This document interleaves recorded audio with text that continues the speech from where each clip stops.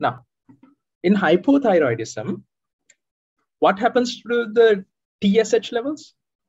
Increase. TSH increase. What the problem is that the thyroid gland is not producing enough T3 and T4. Okay, so T4, it will be low. This causes a negative feedback, causing TSH to rise. The opposite happens, and TSH levels will be high, T4 levels will be low. What about the T3 levels? Low. Low, yes, but that answer is not there. Normal. No. Okay, remember that T4 levels may be low or high. In hyperthyroidism, T4 levels will be high. In hypothyroidism, T4 levels will be low, but T3 levels can be normal. Okay, that fact needs to be understood.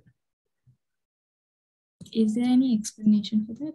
Yeah, because T3 is peripherally converted. Like what is released into the blood has a short half-life. The main product is found inside cells, like at the peripheral location where it's acting. So that's why T3 levels can be normal, or it depends on, in hypothyroidism, it can be normal or it could be low, but normal is an option. Okay. Now let's go through this case. We'll talk about how to identify these things, because that's the main purpose. The patient is a young woman who comes with excessive weight gain. She has been feeling tired and has had frequent constipation. Okay, she takes no medication and she has no prior medical problems. BMI is really high. Physical examination shows a non-tender thyroid. What does this tell you? If it was a tender thyroid, tender, painful thyroid, what is the diagnosis? Thyroiditis. Thyroiditis. With what's the name? Like this. Hashimoto's. Sorry. It's recurrence. If they have the words tender, painful, if the thyroid gland is painful, if they complain of pain, then it's decurvent. The other one is rock hard with nodules. What is this diagnosis?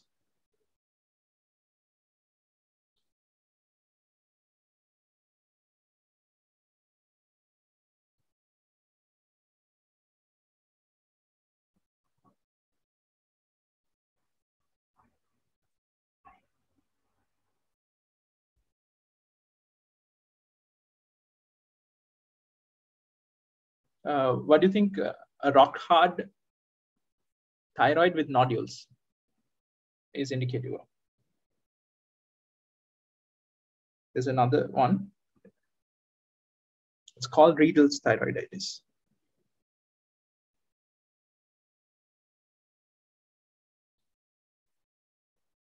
Okay, these are the different types. Now, the other symptoms of hypothyroidism are there are delayed relaxation of deep tendon reflexes. And also, her hair and skin appear dry. Okay. These are all symptoms of hypothyroidism, especially this one.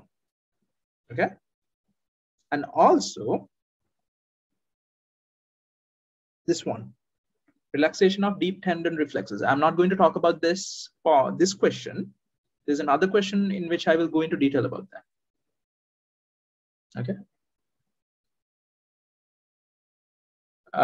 Try question number 2.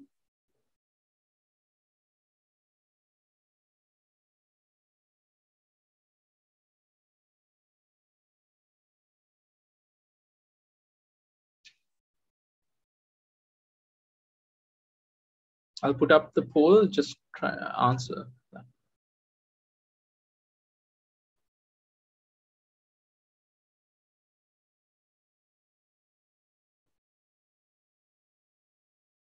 Input your answer, because then I know if you guys are correct or not.